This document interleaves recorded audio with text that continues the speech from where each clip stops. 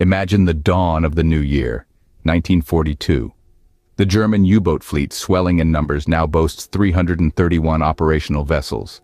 This formidable armada, lurking beneath the waves, posed a serious threat to the Allied forces.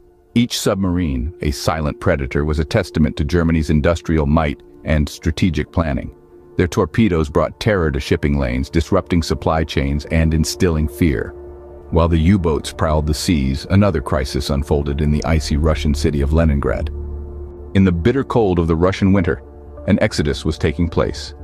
As the relentless grip of World War II tightened, an impressive 800,000 citizens of Leningrad found themselves embarking on a perilous journey. They sought escape through a frozen passage, a frigid lifeline sprawled above the icy expanse of Lake Lagoda. The conditions they faced were nothing short of brutal. Imagine the biting cold, the hunger gnawing at their bellies, the fear gnashing at their hearts. Yet in this vast migration there lied a strategic significance. The evacuation served a dual purpose, not only to preserve the lives of the Leningrad denizens, but also to free the city for defense against the encroaching German forces. Each step taken, each breath drawn in the numbing cold, was a testament to their resilience. As citizens braved the icy passage, the Soviets made a significant move on the Crimean front. January saw the birth of a new front in the fight against the Axis powers. As the chill of winter swept across the landscape, the Soviet Union readied its forces for a fresh assault. This was the conception of the Crimea Front, an ambitious and strategic plan to counter the Axis advance. At the helm was Major General D.T. Kozlov, a man known for his tactical acumen and unwavering resolve. Under his command, 3 Soviet armies were mobilized, their movements calculated and precise. Each maneuver, each decision, was part of a larger, intricate web of warfare. As these armies navigated the complexities of the battlefield, a silent predator was wreaking havoc off the east coast of the United States. Unseen and unheard, the U-boats claimed 216 vessels off the east coast. These silent predators of the deep German U-boats prowled the waters, sinking ships with a chilling efficiency. This onslaught sent shockwaves through the naval community as the might of the German fleet was unveiled in its full, devastating capacity. The strategic implications were profound, disrupting supply lines and sowing fear in the hearts of seafarers. As the silent predators struck, the Japanese began their offensive on the Bataan Peninsula. On January 9th, the dug-in American forces in Bataan braced for an attack. As the dawn of the new year broke, the ominous shadow of war loomed over the Bataan Peninsula. The Japanese, relentless in their pursuit, began their offensive against the American forces who were dug in and determined to stand their ground. The Japanese strategy was ruthless and meticulously planned.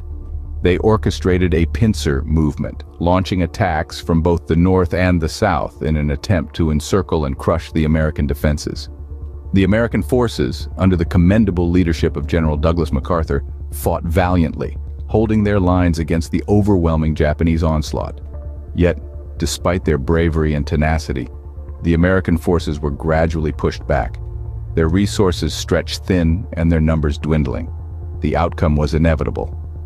The Bataan Peninsula fell to the Japanese, marking a significant victory for the Axis powers in the Pacific theater. The Battle of Bataan was just the beginning. The wheels of war were turning, and they would not stop. In the heart of Malaya, the capital city of Kuala Lumpur fell. January 11, 1942, a day etched in history. The formidable Japanese 5th Division, like a storm, swept through the city, leaving nothing untouched. An invasion that marked a new chapter in the theater of war. Then the winds of war blew eastwards to the Dutch East Indies. The Japanese, unyielding, launched 3 amphibious forces, their might echoing through the vast archipelago. Their relentless advance, a testament to a strategy executed with ruthless precision. But the Japanese ambition was far from quenched. Just 4 days later, on January 15th, their gaze turned to Burma. The assault began at Victoria Point, the southernmost part of the country. The Japanese forces, like a tide, surged forward, undeterred by resistance. These invasions, these falls, and subsequent occupations were not mere territorial gains. They were strategic chess moves in a global game of power and dominance. The Japanese had not only expanded their empire, but also cut off crucial supply routes, leaving the Allies in a precarious position. As the dust settled on these battlefields, the American lines in Bataan finally broke. On January 23rd, the once unyielding American defensive lines finally broke. This marked a pivotal moment in the Pacific theater. The American forces, dug in on the Bataan Peninsula, had held out against the Japanese offensive for weeks. The fall of their defensive lines signaled a significant victory for the Japanese and a devastating blow for the Americans. Meanwhile, on the other side of the globe, the Soviet forces were beginning to feel the strain of continuous warfare. After weeks of relentless fighting and pushing against the German front, the Soviet movement began to lose steam. The limitations of man and machine were becoming apparent. The once formidable Soviet forces were slowing down, their progress stalling.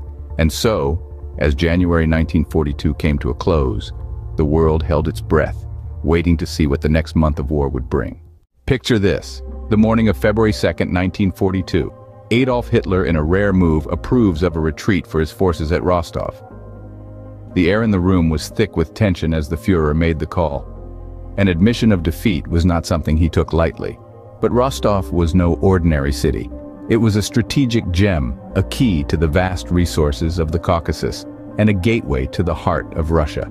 The decision to retreat was not made lightly.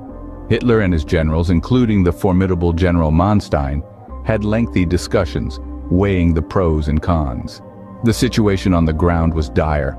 The Wehrmacht was stretched thin, and the Russian winter was taking its toll. The choice was clear, yet painful. Preserve the strength of their forces or risk total annihilation. And so, on February 5th, General Manstein's forces officially abandoned Rostov, leaving it open for the taking. The city, once bustling with German soldiers, now lay eerily silent, a ghost town waiting for its fate to unfold. Just a day later, on February 6th, a determined General Manstein meets with Hitler. He proposes a new German counterattack against the Russians. Manstein, a seasoned tactician, believed that a swift and decisive blow could turn the tide of the war. His plan was audacious, focusing on using the mobility and power of the German panzer divisions to punch through the Russian defenses. Manstein argued that the Russians, fresh from their victories, would be off balance, not expecting a quick German counterattack. The strategy was risky, but Manstein was convinced that it was Germany's best shot at regaining the initiative on the Eastern Front. Hitler, initially skeptical, was swayed by Manstein's confidence and strategic insight. He gave his approval, setting the stage for one of the most significant counterattacks of the war. The German High Command began preparations for the new offensive, rallying their forces for the impending conflict. With a new plan in place, the Germans braced themselves for the battles to come. February 8th marks a significant date as the Soviet army retakes the Russian city of Kursk. The battle for Kursk was a crucial turning point in the Eastern Front of World War II. The city, a vital rail hub and communication center, was hotly contested terrain. Its recapture signaled a shift in momentum to the Soviets, a morale boost they sorely needed. Meanwhile, the German army was undergoing significant changes. On February 12th, Army Group Don was renamed Army Group South, and Army Group B was renamed Army Group Center. These were not mere cosmetic changes, but strategic maneuvers reflecting a shift in German military focus. The renaming was a signal, a sign of adaptation to the evolving battlefield conditions, and a testament to their flexibility in the face of adversity. While the Soviets celebrated their victory, the Germans were restructuring, preparing for the next phase of the war. Mid-February brought a flurry of activity. The Japanese had captured Borneo, Celebes, and Sarawak. Back in Russia, street fighting erupted in the city of Kharkov. The Japanese forces were on the move in Southeast Asia, claiming vital territories. Borneo, rich in oil reserves, Celebes, a strategic location, and Sarawak, with its wealth of natural resources, were all now under Japanese control. This not only bolstered the Japanese war effort, but also strained the Allied resources. Meanwhile, thousands of miles away, the snow-covered streets of Kharkov had become a battlefield. The German ISS Panzer Corps engaged in fierce combat with the Russian 3rd Tank Army and 40th Army forces. It was a brutal house-to-house, street-to-street fight.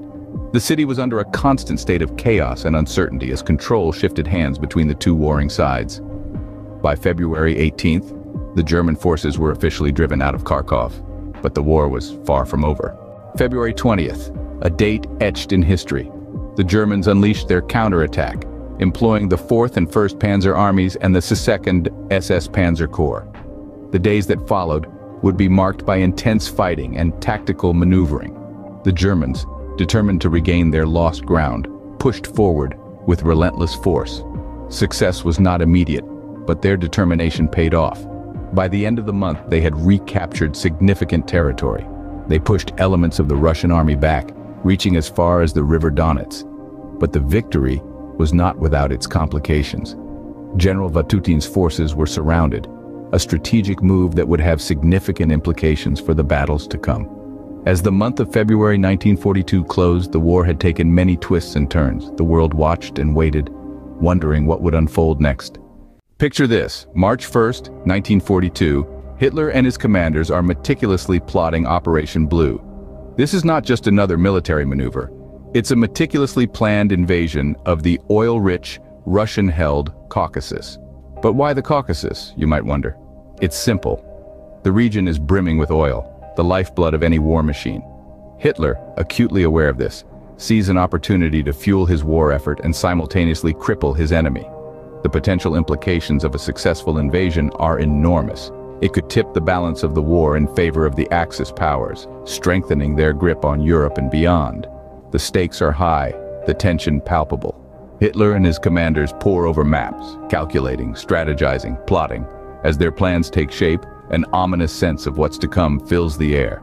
The world waits with bated breath, unknowing of the storm that is about to unfold in the Caucasus.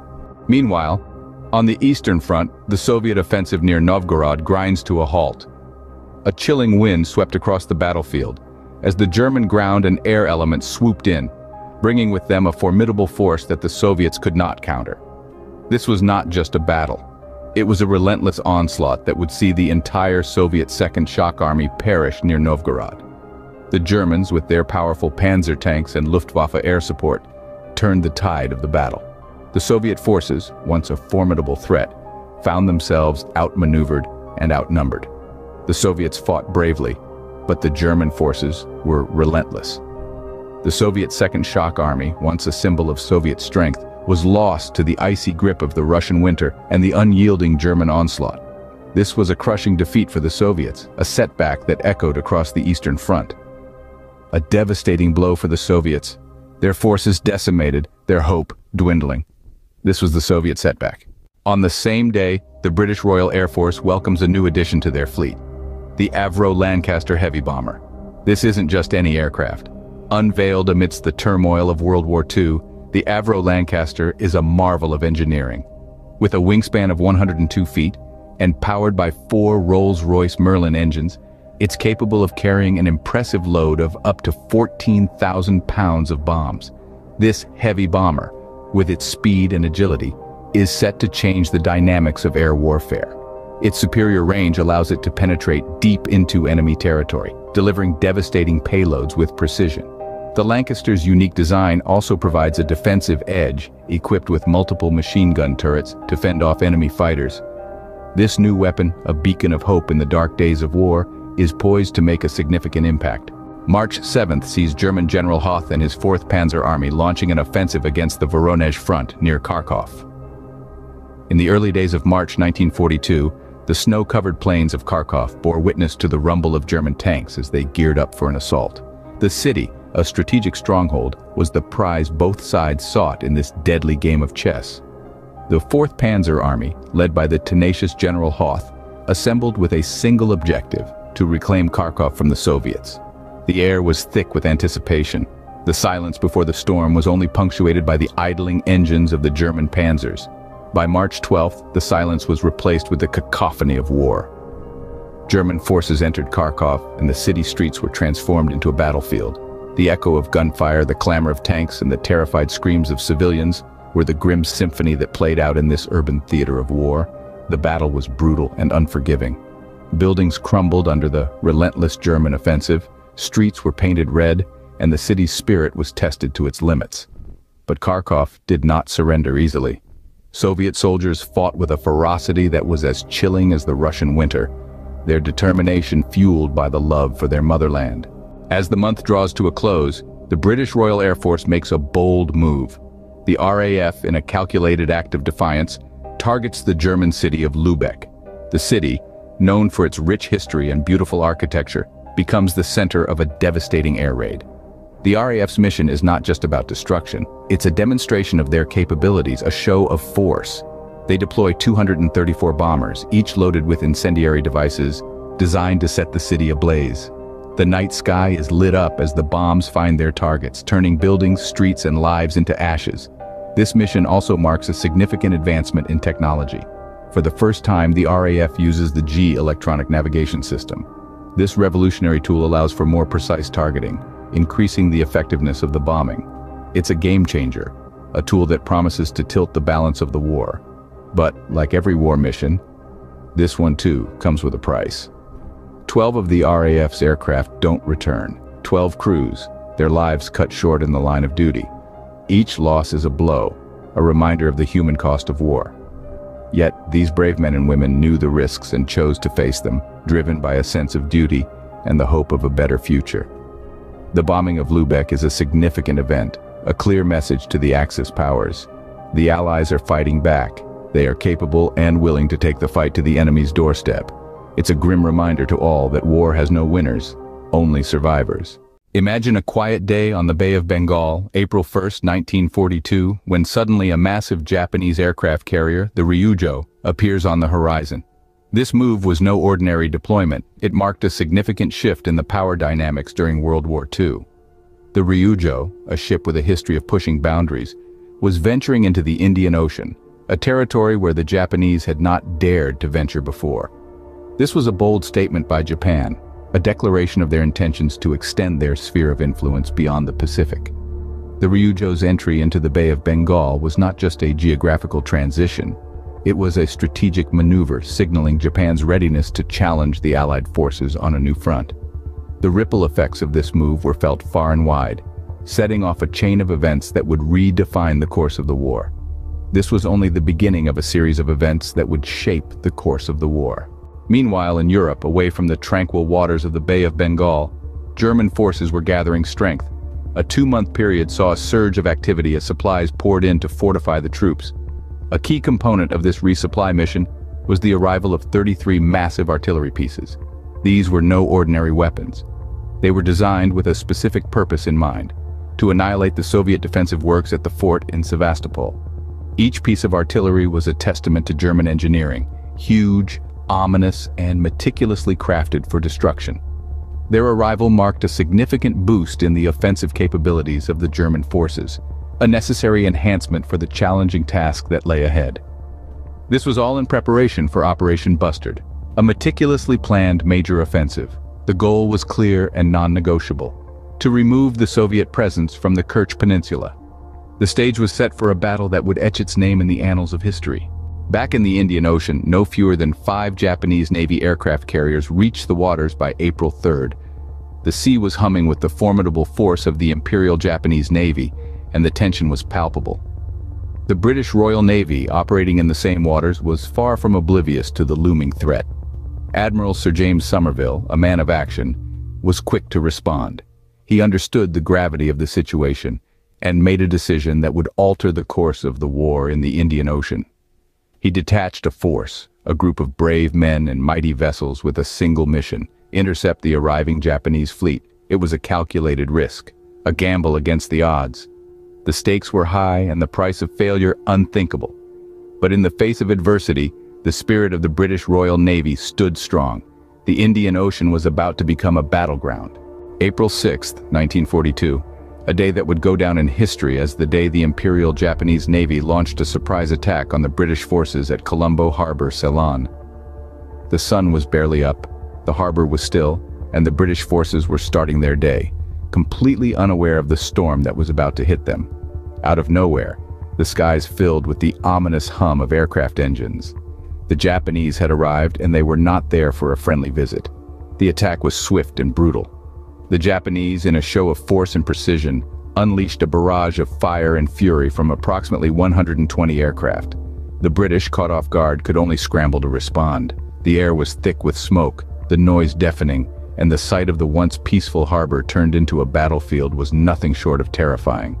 Among the British fleet in the harbor were the HMS Cornwall and HMS Dorsetshire, 2 of the Royal Navy's cruisers. They were formidable vessels, but not even they could withstand the onslaught.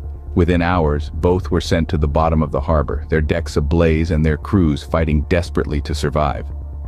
But the destruction didn't stop there. The HMS Tenedos, a destroyer of the Royal Navy, also fell victim to the Japanese airstrike. The Tenedos, known for its speed and agility, could not evade the relentless bombardment. It too was sunk, adding to the tally of British naval losses that day. The attack on Colombo Harbor was a grim reminder of the power and reach of the Japanese forces. The British had been dealt a heavy blow, their naval power in the region significantly weakened. But this was not a decisive victory for the Japanese, nor was it the end for the British. It was a single battle in a much larger war. The British forces were caught off guard, but the war was far from over. The fight for control of the Indian Ocean, and indeed the outcome of the Second World War, was still very much in the balance. But for now, the day belonged to the Japanese. Their surprise attack had indeed been a surprise, and a devastating one at that. Fast forward to April 9th, the day American forces fighting on the Bataan Peninsula finally surrendered to the Japanese. In a crushing blow to the morale of the Allies, these brave men and women who had fought valiantly were left with no choice but to lay down their arms. It was a day of somber realization, as the stark reality of the relentless Japanese onslaught became all too real. The surrender wasn't just a loss of troops, but also a strategic setback. The Bataan Peninsula was a crucial defense point, and its fall opened the way for the Japanese to push further into the region. The American forces, exhausted, undersupplied, and overwhelmed, could no longer hold the line. But the events of April 9th were not confined to the Bataan Peninsula. Over in the Indian Ocean, the Japanese were making their presence felt as well. An 85-strong Japanese Navy aircraft contingent launched a ruthless attack on airfields and targets of opportunity at Trincomalee, Ceylon. The day was marked by a series of tragic losses. Among the casualties was the HMS Hermes, a stalwart of the Royal Navy. The Hermes was one of 4 Royal Navy ships that were sunk by Japanese aircraft that day. This attack was not just a physical assault, but also an attack on the spirit of the Allied forces. The sinking of the Hermes, a symbol of British naval might, was a heavy blow. It served as a harsh reminder of the formidable power of the Japanese Navy and the immense challenges that lay ahead for the Allies in the Pacific. Despite these setbacks, the Allies were not beaten. Each loss, each surrender, each sunken ship served to steel their resolve. It was a grim day, but it was also a day that sowed the seeds of a comeback, a day that would fuel the determination of the Allies to turn the tide of the war. It was a devastating blow to the Allied forces in the Pacific. But it was also a spark that would ignite the flame of resistance, a spark that would eventually lead to victory. Picture this, it's May 3rd, 1942. The Imperial Japanese Army lands at Tulagi in the Solomon Islands group. Now why Tulagi, you might wonder? Well, Tulagi held strategic importance for the Japanese. Seizing control of this island ensured a solid base of operations for their logistics in the region, a foothold in the Pacific. Meanwhile, the Imperial Japanese Navy carrier force was setting sail, prowling around the Solomons, hunting for American carrier battle groups. Now, here's where things get interesting. American intelligence, always on their toes, intercepts various Japanese communications. They start piecing together the puzzle, and the picture it forms isn't pretty. It reveals a chilling intention, an invasion of Port Moresby, New Guinea. The stakes were high, the players ready, and the game board was set. As the sun set, the tension was palpable. The chess pieces were moving, and a significant battle was on the horizon. The next morning, the USS Yorktown launched strike aircraft south of Guadalcanal. It was 6:30 a.m., a time when most of the world was just waking up. But these brave American Navy pilots were already in the air, eyes keenly scanning the horizon. They spotted their targets, the Japanese land emplacements and sea vessels in the area. The aircraft swooped down, their engines roaring as they unleashed their payload. The Japanese, caught off guard, scrambled to respond. Meanwhile, a Japanese invasion force was on the move. Leaving Rabaul, New Britain, they set their sights on Port Moresby, New Guinea, a strategic point that could tip the balance of power in the region. But the American forces were not about to let that happen without a fight. As the day ended, the stakes were high. The chessboard was set for a major confrontation. The stage was set, the players were in position, and the next move would be a crucial one. May 5th, A new day, a new battlefield. The Japanese enacted an offensive to take Corregidor Island. This wasn't just any island. Corregidor, a small rocky tadpole-shaped island at the entrance of Manila Bay, held strategic importance. It was a gatekeeper, a sentinel, and a guardian of Manila Bay, the very heart of the American defensive line in the Philippines. The battle was intense, a clash of titans under the tropical sun. The Japanese forces, relentless and determined, fought tooth and nail. Despite the fierce resistance from the American and Filipino defenders, the island was slowly but surely losing ground. The enemy, like an unstoppable wave, washed over the island's defenses. And then, on May 6th, it happened. Corregidor Island fell to the Japanese. The gatekeeper had been defeated, the sentinel silenced. The invaders now had control over Manila Bay, the heart of the Philippines. With the fall of Corregidor Island, the Japanese had gained a significant advantage. May 7th, a day that would go down in history. The Battle of the Coral Sea begins. The stage was set for a clash of titans, a dance of destruction across the vast expanse of the Pacific. The Allied Task Force 44, led by the Royal Navy's Rear Admiral Crace, had one mission: to intercept the Japanese invasion force. The tension hung heavy as the task force moved with stealth and precision, cutting through the waves towards their target. But war is a game of chance and strategy, and sometimes it's the unexpected that turns the tide. The Japanese reconnaissance aircraft scouring the skies spotted the task force. It was a premature discovery that upended the plans of the Allies. The Japanese Navy warplanes wasted no time. They swooped down from the clouds, launching a fierce counter-assault on the task force. The waves churned and the sky roared as the USS Neosho and USS Sims met their untimely end, claimed by the unforgiving sea. Yet, amidst the chaos and the carnage, the Allies spotted the Japanese covering group, the guardians of the invasion force. It was a window of opportunity, a chance to strike back.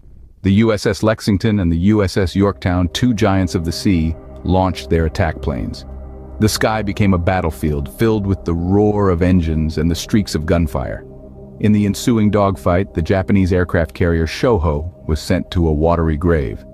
It was a blow to the Japanese, a sign that the Allies were far from defeated. With the sinking of the Shoho, the Japanese were forced to reassess their strategy. The invasion of Port Moresby was called off. As the dust settled, the Battle of the Coral Sea had reached its conclusion. The chessboard had been upended, and the course of the war had been forever changed. May 8, 1942, a day that will forever be etched in the annals of history. As the sun rose, Operation Blue was set into motion. With the break of dawn, German General Manstein, a figure of formidable strategy and unyielding determination, led his 11th Army onto the Kerch Peninsula. Their eyes were set on the city of Sevastopol, a strategic stronghold that would play a significant role in the unfolding events of World War II. Meanwhile, thousands of miles away, the Japanese invasion force beat a strategic retreat back to New Britain. As the evening fell, the Japanese High Command launched a squadron of 27 aircraft under the cover of darkness. Their mission was a daring one: to locate the Allied task force in the vast expanse of the Pacific Ocean. The night was fraught with tension, the darkness both a cloak and a barrier. But the mission proved unsuccessful. Of the 27, only 6 aircraft returned safely home, leaving a chilling silence in their wake. As the first rays of sunlight pierced the morning haze, the Japanese and American carrier groups spotted each other in the vast expanse of the Pacific. It was a moment of stalemate, a pause in the escalating symphony of war. But this lull was short-lived. At exactly 9:25 a.m., warplanes from both sides took to the skies, their engines roaring in defiance and determination. The sky was soon filled with the dance of warplanes, a ballet of smoke and fire, of courage and fear. The hours ticked by, each moment heavy with anticipation. And then, at 11:40 a.m., the U.S. Navy warplanes made their mark. The Japanese aircraft carrier Shokaku was hit, the damage severe. It was a moment of triumph for the Allies, a beacon of hope amidst the chaos of war. But as the day would unfold, they would soon realize that the scales of war can tip in the blink of an eye. With the rising tension and the stakes high, the USS Lexington faced a critical blow. It was a day like any other in the throes of World War II, when at 2:47 in the afternoon, the American carrier was struck by a Japanese torpedo.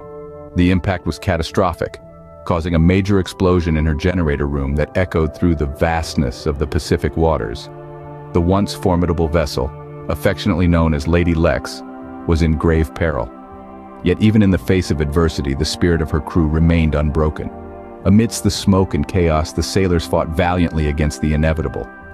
Their mission shifted from battle to survival, and by 6 in the evening, nearly all of the Lexington sailors had been rescued, a testament to the resilience and brotherhood of those who serve at sea.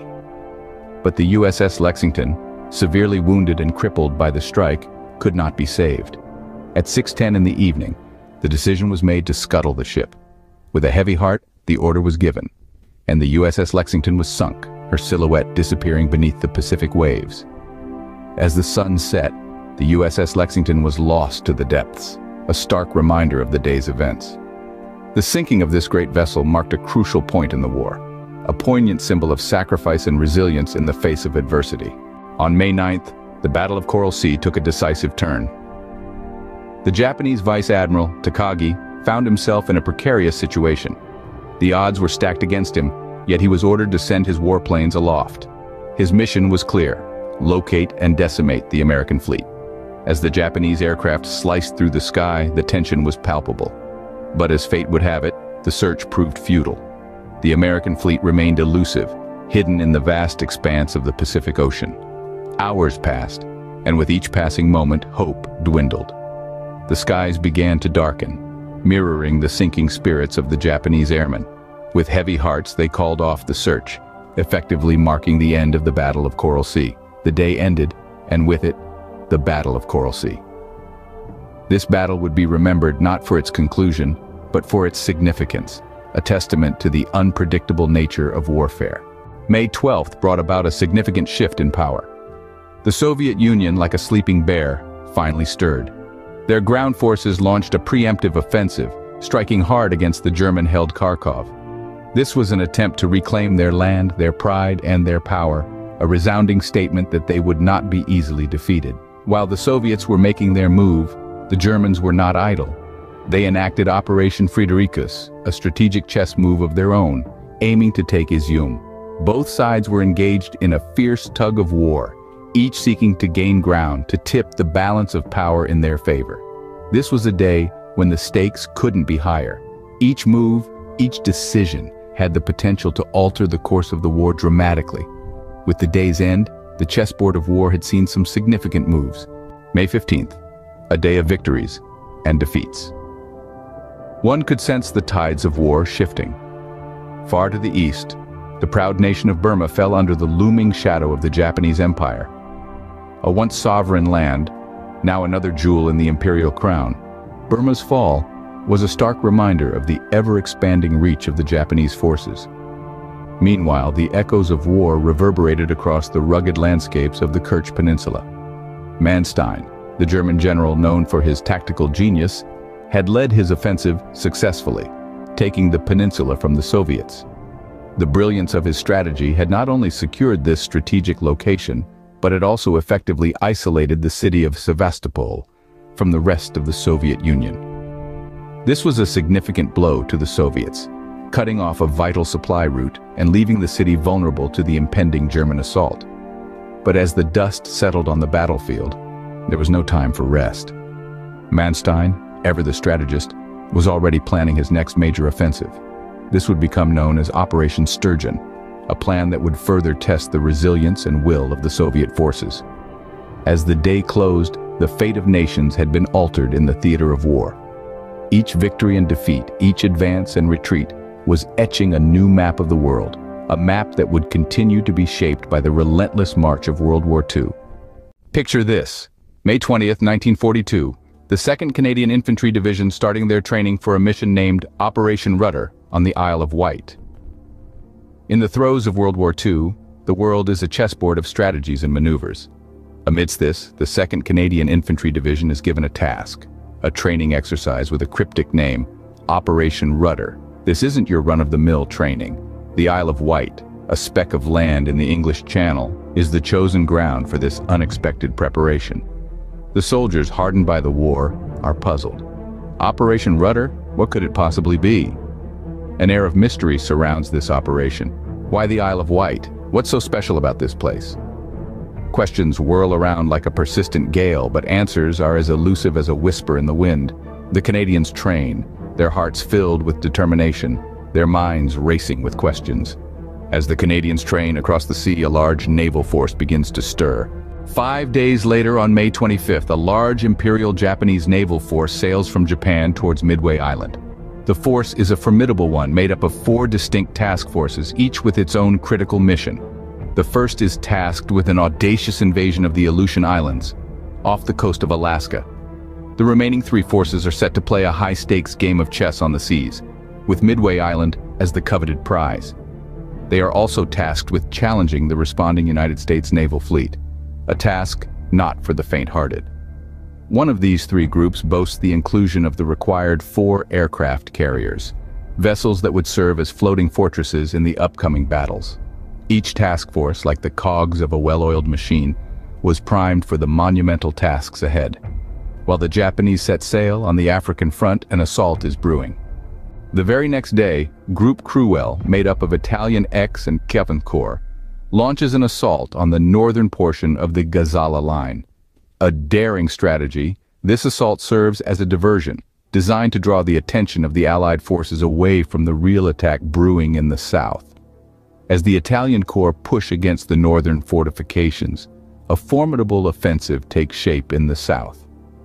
Under the cover of darkness, at exactly 7 in the evening, the German 90th Infantry Division, the 15th and 21st Panzer Divisions, and the Italian XX Corps, all under the keen leadership of Rommel, launch their offensive.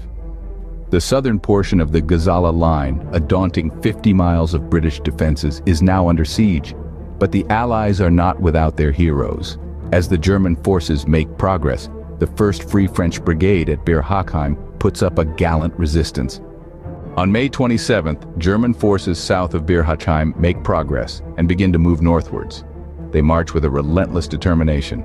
But the 1st Free French Brigade at Bir Hakeim is not to be easily swayed. They stand their ground, holding off the German advance with a spirit as unyielding as iron. Meanwhile, the German panzer forces, in their relentless pursuit of Sidra Ridge, find their numbers dwindling.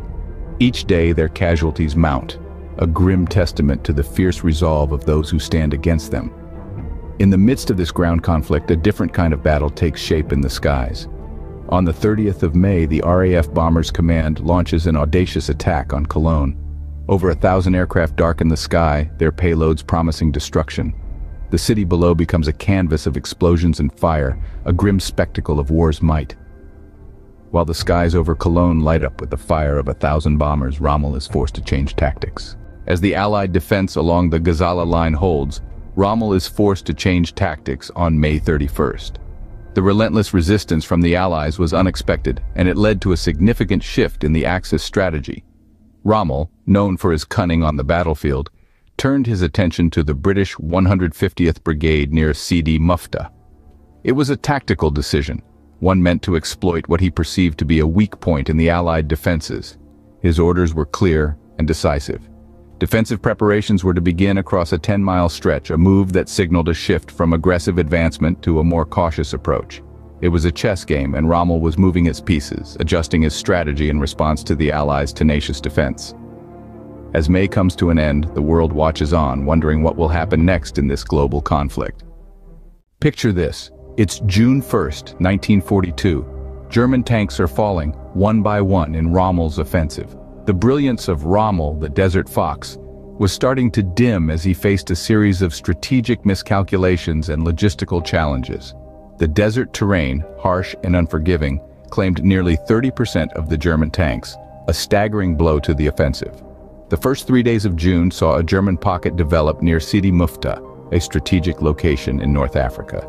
This was a result of desperate maneuvers to consolidate their dwindling forces and defend against the relentless Allied counterattacks. The pocket, isolated and vulnerable, was a testament to the precarious position the Germans found themselves in. As the sun set on the 3rd of June, the German pocket near Sidi Mufta had taken shape. But the sands of North Africa were shifting, and Rommel's offensive was teetering on the brink of collapse. The calendar flips to the month of June, a month that would prove to be a nightmare for Allied shipping. The vast expanse of the Atlantic Ocean became a graveyard for the Allies in those 30 days, a testament to the relentless onslaught of the German U-boats. The sunken vessels were more than steel, they represented the lifeblood of the war effort. 834,000 tons of goods, lost to the depths.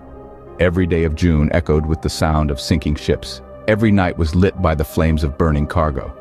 The ocean's surface was marred by oil slicks and debris, the remnants of convoys that had set out with hope, but found only despair.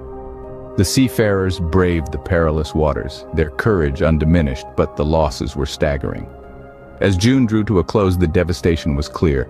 The single worst month of Allied shipping losses had passed. A grim toll, a haunting memory, a nightmare etched into the annals of history. June 2nd, the morning quiet is shattered by the booming of 600 German artillery guns opening fire on Sevastopol. It was a day that began with a deafening roar, and the city of Sevastopol was at the epicenter. A relentless rain of shells fell from the sky, turning buildings to rubble, streets into trenches, and a bustling city into a battlefield. Sevastopol wasn't just any city, it was a strategic jewel. Nestled on the Black Sea's shores, it was a naval base of immense importance, a gateway to the Mediterranean and a barrier against German advancement. The Germans knew this too well, hence the ferocious attack. As the day wore on, the barrage didn't let up. The city's defenders fought valiantly, their resolve hardened by the thunderous symphony of war that surrounded them. The day ended, but the struggle for Sevastopol was far from over. The sound of artillery faded, but the echo of that day's events would linger long in the hearts of those in Sevastopol. June 3rd, the Northern Task Force sets its sights on the Aleutian Island chain. The wind howls through the icy peaks of the Aleutian Islands, a chain stretching westward from the Alaskan mainland. The Northern Task Force, a formidable fleet of ships and aircraft, begins its operation. The goal? Take control of these remote islands. But there's more to this mission than meets the eye. This isn't just about gaining territory. It's a strategic gambit, a diversion designed to pull the United States naval forces away from other key locations. Imagine it like a game of chess, where each move can tip the scales of victory. The Aleutian Islands become a pawn, a piece used to distract and disrupt. The task force moves in, their progress marked by the roar of engines and the chop of waves against hulls. The Aleutian diversion was in motion, a chess move in a grand game of war. June 4th, 4:30 a.m., the bombing of Midway Island begins. A day of intense battle is on the horizon. Aircraft from Vice Admiral Nagumo's 1st Carrier Strike Force swoop down on Midway. American fighter aircraft, though heavily outnumbered, mount a fierce resistance, forcing the Japanese Navy to launch a second attack. As the dawn light breaks through the early morning haze at precisely 7:28 a.m., a Japanese reconnaissance plane spots 10 unidentifiable United States Navy surface ships lurking 200 miles northeast of the Japanese Midway invasion force. The tides of the battle are shifting.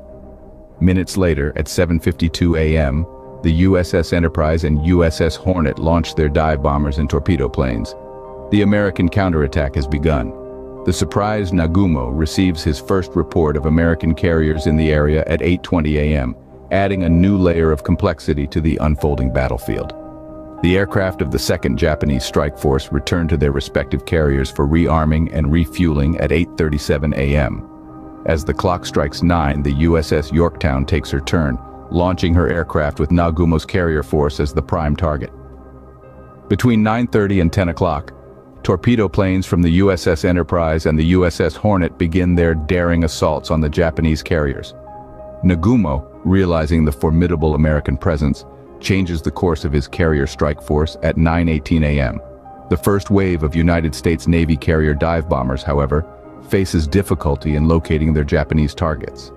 The Devastator attackers fall one by one, shot down by Japanese Zero fighters in a swift 6-minute span. The initial American assault on the Japanese carrier strike force concludes by 10 a.m. Then, at 10:25 a.m., a follow-up strike made up of 37 Dauntless dive bombers finds the Japanese carriers, now stocked with armed and fueled aircraft on their decks. The 3 Japanese carriers, Kaga, Soryu, and Akagi, are struck with bombs and ultimately sunk. As midday tolls, the Imperial Japanese Navy bombers strike back against the attacking USS Yorktown. By 2:30 p.m., the USS Yorktown is severely damaged, but refuses to sink. An hour later, her crew abandons their carrier. The wounded vessel is towed by United States Navy ships. As the sun starts to set at 5 p.m., the Imperial Japanese aircraft carrier Hiryu is set ablaze after being struck by no fewer than 5 direct bomb hits from aircraft of the USS Enterprise. As the smoke cleared, the toll of the day was evident. 3 Japanese carriers sunk, the USS Yorktown severely damaged. The Battle of Midway marked a turning point in the Pacific War. Picture this. It's June 5th, 1942. The Allies have their eyes set on driving the German pocket back from Sidi Mufti. The Allies, full of determination and vigor, launched an offensive. Their plan? To drive the German forces away from the strategic location of Sidi Mufti, but as we know, even the best-laid plans can go awry. The offensive, unfortunately, didn't go as hoped. Despite their best efforts, the Allies couldn't break through the German defenses.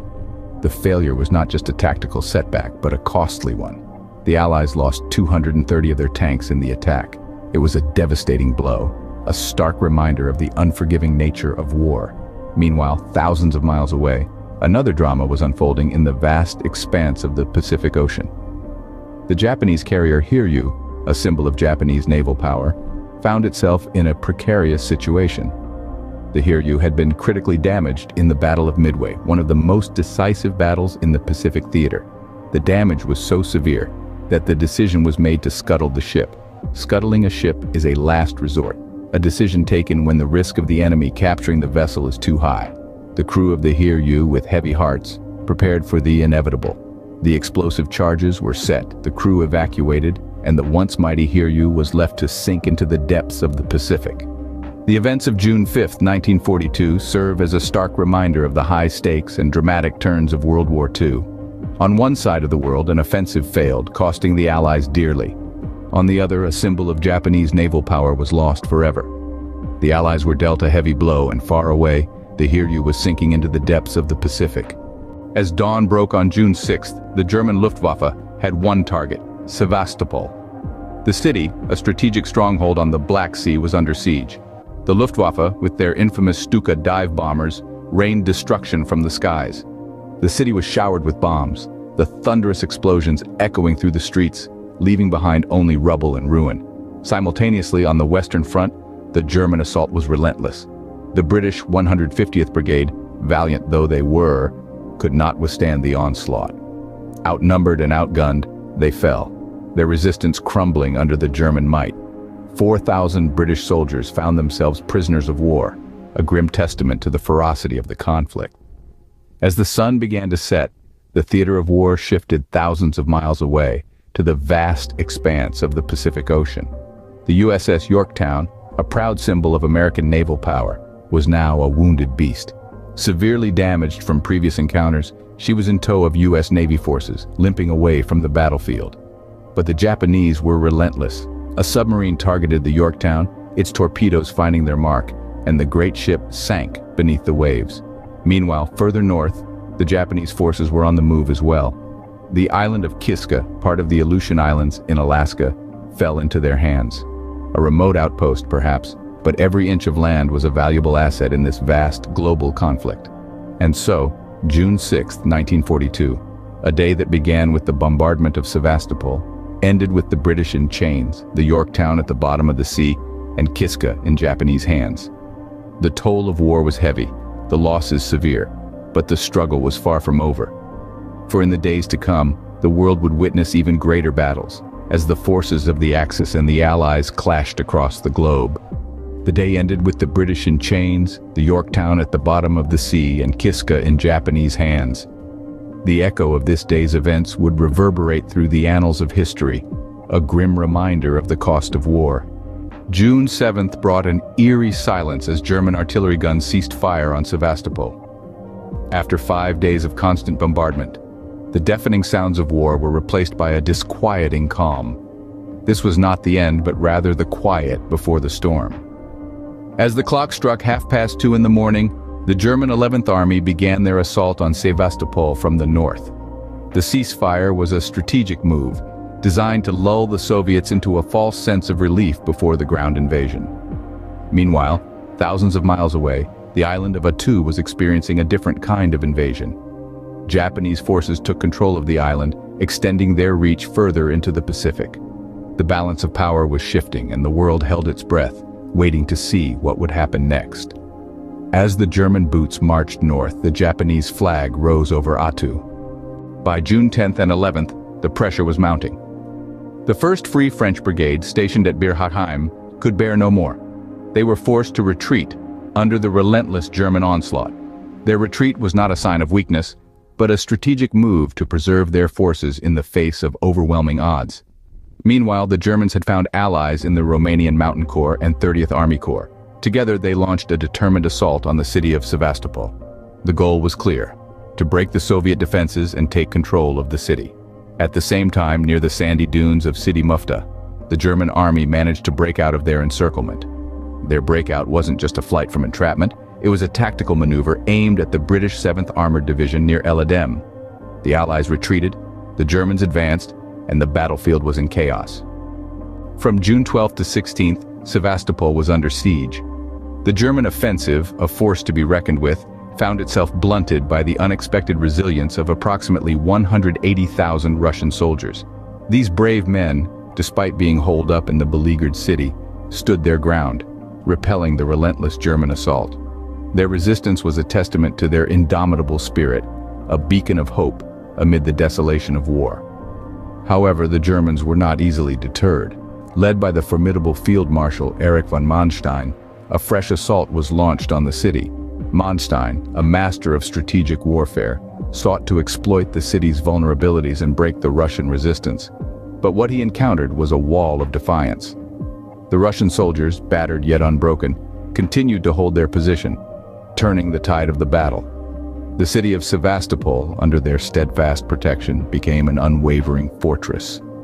In the face of the onslaught, the Russian soldiers held their ground, turning Sevastopol into an unwavering fortress. On a hot summer day, June 18, 1942, the city of Tobruk, a stronghold defended by the brave 2nd South African Division, found itself completely encircled by German forces.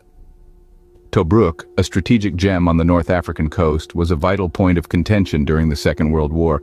Its deep water port and proximity to key supply routes made it a prize worth fighting for.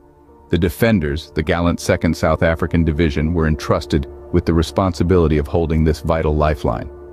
Just 2 days later, on the 20th of June, the looming threat turned into a harsh reality. The Desert Fox, Field Marshal Erwin Rommel, known for his tactical brilliance, launched an all-out offensive against the city. The skies darkened as artillery shells and Luftwaffe bombs rained down on Tobruk, a storm of steel and fire. The relentless assault was fierce, the German forces pressing their advantage, pushing the defenders to their limits. As the day wore on, the German 15th and 21st Panzer Divisions, armored spearheads of Rommel's Afrika Korps, breached Tobruk's outer defenses. By 7 in the evening, they had made their way into the city. The brave defenders found themselves fighting a desperate battle in the streets they had sworn to protect. The following day, the situation had turned dire. Despite their valiant efforts, the 2nd South African Division was overwhelmed. Allied General Klopper, a man burdened with the safety of his men and the defense of Tobruk, faced a heart-wrenching decision. By June 21st, the 2nd South African Division, under the command of Allied General Klopper, had no choice but to officially concede defeat and hand control of Tobruk to the Germans. A chapter of courage and resilience closed, marking a significant shift in the North African campaign of World War II. As the dust settled in Tobruk, the Soviet army found itself encircled and defeated at Kharkov on June 27th. This was a strategic blow to the Soviets, as the German forces managed to capture an astounding 250,000 Soviet prisoners. This marked a significant point in the conflict, as the balance of power seemingly tipped in favor of the Germans. At the same time, German forces completed their capture of Izum, a city of strategic importance due to its location on the Donets River. This victory further solidified the German hold on the Eastern Front, adding to the momentum they had gained with the fall of Kharkov. As the Soviets grappled with these setbacks, the Romanian and German army forces had their sights set on the Crimean Peninsula. They captured essential hilltop positions near Sevastopol, a significant naval base that was the home port of the Soviet Black Sea Fleet. This marked yet another victory for the Axis powers, and with it, they were inching closer to gaining control over the entire region. While these battles raged on the Eastern Front, Another significant event was unfolding in the cold waters of the North Atlantic. A British convoy, known as PQ-17, set sail from Reykjavik, Iceland. This convoy was tasked with delivering vital supplies to the Soviet Union, an ally in desperate need of resources. Little did they know, they were about to embark on a journey fraught with danger. The convoy, consisting of 36 ships, would face a relentless attack from German U-boats and surface ships. This onslaught would see the loss of 34 of those 36 ships between June 27th and July 28th. A devastating blow to the Allied efforts and a testament to the ferocity of the conflict at sea. Meanwhile, convoy PQ-17, which set sail from Reykjavik, Iceland, was about to face a perilous journey, losing 34 of its 36 ships to German U-boats and surface ships between June 27th and July 28th. By June 28th, the German army had turned its attention towards the Volga. The vast waterway snaking through the heart of Russia was now in the crosshairs of the German Second Army and the 4th Panzer Army. Their objective? Voronezh, a city near the pivotal Kursk, a gateway to the Volga and a stronghold for the Soviets. The German forces, like a well-oiled machine, launched their attacks with a frightening efficiency. The thunderous roars of their panzer tanks echoed across the plains, their artillery fire lighting up the sky, casting long shadows of dread over the Russian landscape. The German machine was unstoppable, or so it seemed, as they pressed on towards Voronezh. Meanwhile, on the Crimean front, the Germans were making headway too. Sevastopol, a city that stood like a defiant fortress on the Black Sea, was now within their reach. The city, once teeming with Soviet soldiers, bristling with guns and fortifications, was on the verge of falling. Over 90% of the Soviet defensive fortifications had crumbled under the relentless German assault. The Germans, having tasted victory at Kharkov and Tobruk, were emboldened. Their strategy, their firepower, their unyielding march seemed to be paying off.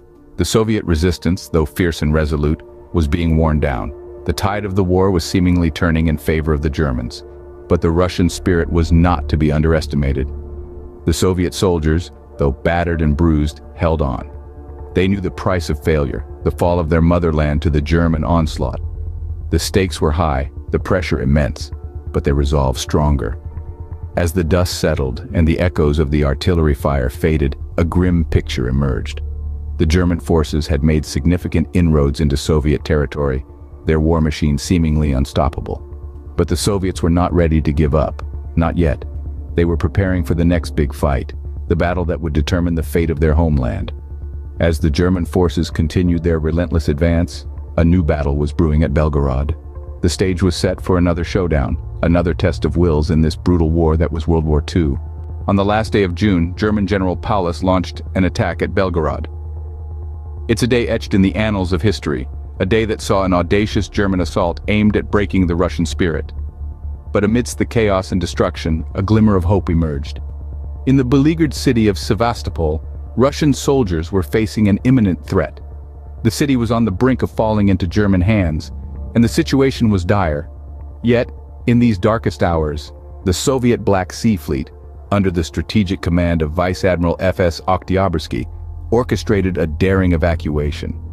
One by one, ships braved the perilous journey, rescuing soldiers from the besieged city. Their destination? Safety. Their mission? Survival. Every man rescued was a small victory, a testament to the indomitable spirit of the Russian forces. With the last of the Russian soldiers evacuated, the month of June 1942 came to a close, a month that had seen the tides of war shift dramatically.